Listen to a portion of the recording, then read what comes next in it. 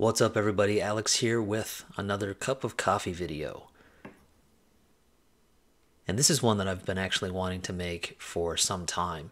You know, one thing that I keep coming back to time and again in my card collecting is the appreciation that I have for just how these cards were made in the first place. And I mean any card, whether it's pre-war or 50s, whether it's extremely well known or somewhat obscure. I just think part of what's cool about card collecting is not just the cards themselves, but the stories behind the companies that created and distributed them, the artwork, the styles and designs, and the innovation that went into the making of these things. This is actually one of my favorite topics when it comes to cards, and today I want to touch upon just one small part of it, which involves what are called proof cards. So first off, what is a proof?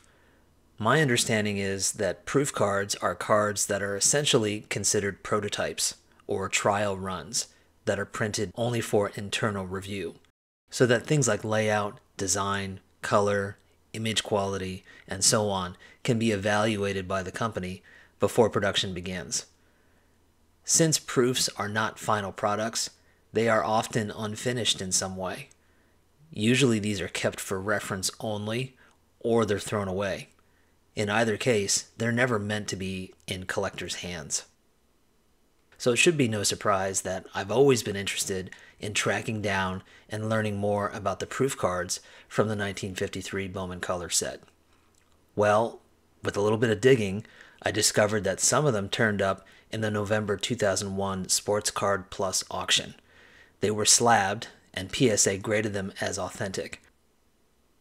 As it turns out, political and sports commentator Keith Olbermann, who is a big card and baseball memorabilia collector, also has a set of these proofs, which he acquired long before the 2001 auction. And the scans I'm about to show you were first posted on the blog known as the Topps Archives.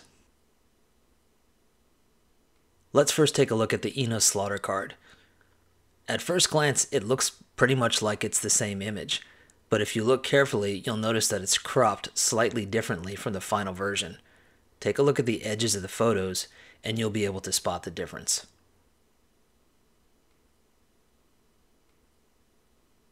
Next up is Warren Spahn, and quite obviously this is a completely different pose from the final image chosen in the set. The photograph is most likely from the same photo shoot that produced the classic final card image that features the Indian headdress of the Braves logo. Now my personal vote is that Bowman made the right choice going with the final card design, but as a lover of the photography of this set, it's always a real big treat for me to get to see alternative photos from these amazing photo shoots that were done for this set. The third Bowman proof features Ferris Fain of the Philadelphia A's. Now the history behind this card is quite simply that Fain was traded to the White Sox in January of 1953, and because of that, there were no available photographs of Fain in a White Sox uniform, so he had to be removed from the set list. Remember, this is the early 1950s, the days before airbrushing baseball cards came in and made our baseball cards really goofy looking. Fain was a good player and a perennial all-star in the 1950s, so omitting him was somewhat of a loss for fans in 1953. Okay, now, the biggest and most legendary of the proof cards is this one, which has come to be known as Dodgers in Action, although technically there's no official titling on the card itself. It depicts a member of the Brooklyn club sliding at home plate with a safe call from the umpire. To date, the players and umpire have not been identified. Is it Pee Wee Reese? Is it Gil Hodges? Are they playing the Cubs? The speculation continues. I'd love to know if anybody has any ideas. Feel free to share them in the comments. Although some have guessed that this was meant to be a card for a Dodger player that was then replaced with a more close-up photograph, I actually believe that Bowman was considering releasing a series of horizontal action cards. The Pee Wee Reese card would have been one of them. This card and the Reese are very similar in that they show action on the field, and of course, they're horizontal. It could very well be that there were going to be, say, a handful of horizontal cards sprinkled throughout the set, which, in my opinion, would have been freaking incredible. But just to be clear, this is all just my personal theory, maybe my personal wish, and it's not necessarily what Bowman planned to do. Either way, they scrapped the Dodgers in action card, and right now it only exists as a what if. Not surprisingly, the proofs were blank backs, and also on the front, they don't have the thin black border that separates the photo from the white border on the finished cards.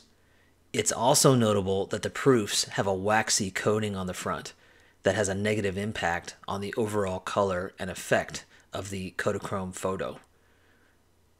Lastly, you'll notice that there's a small blue line on the left-hand side of each of the proofs, which is a printer's mark for positioning and printing.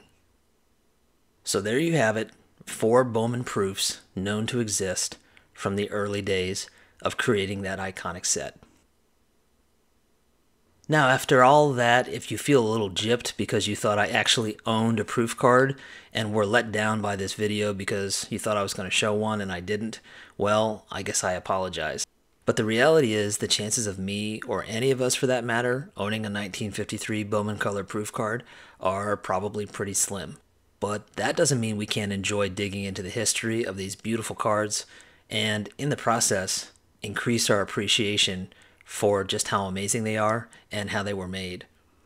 For all of their fame, the true history of how some of these cards came to be doesn't seem to be as much of a part of the conversation as it should be. But that's just my 2 cents. Thanks for watching, everybody. I'll see you on the next one.